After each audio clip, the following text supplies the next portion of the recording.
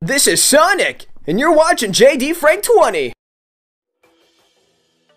Here's a rumor. Shadow has been casted in Sonic 3, and we know who it is. Who is it?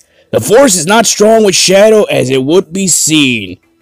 And yes, here's information right here from John Campea. Well, I can tell you that in Sonic 3, Hayden Christensen is not the voice of Shadow the Hedgehog. Can't say it's going to be, but people will be very happy.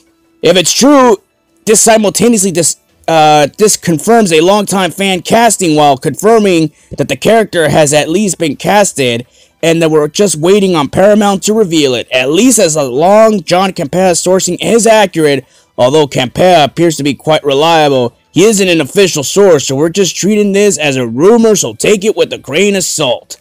Sound off in the comment section below.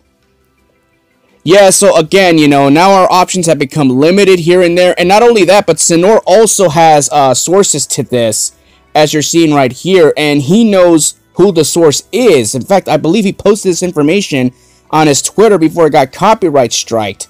I honestly think it's gonna be Robert Pattinson. That's just my opinion. I mean, look at the clues during the solar eclipse.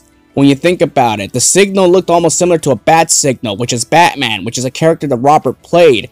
You know, Batman, Shadow, they're both anti-heroes. So, in a way, they share similarities. And Robert will be perfect for the role also when you think about it. I know there's other candidates out there that people would wish they could voice Shadow the Hedgehog. You know, I know a lot of people want, you know, Luke Skywalker. I myself want John Wick, a.k.a. Keanu Reeves, to voice him.